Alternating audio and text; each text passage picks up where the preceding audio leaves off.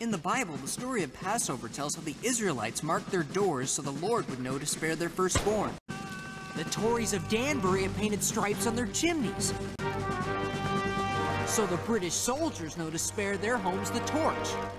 Well, that was the plan. The only problem was Mr. Yankee Doodle Dumpy here couldn't stop stuffing his face long enough to warn anybody. I appreciate the invitation, but truth be told, now that I've actually played this game, it's just too disorganized for my liking.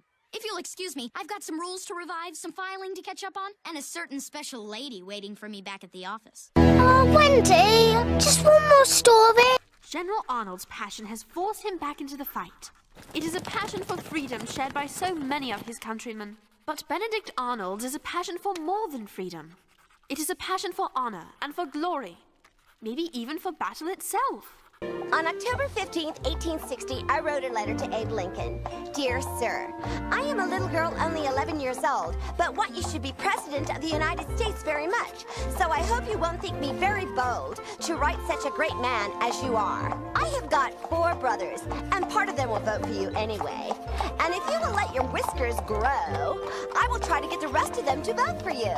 You would look a great deal better, for your face is so thin. All the ladies like whiskers, and they would tease their husbands to vote for you. And then you would be president. Grace Bedell.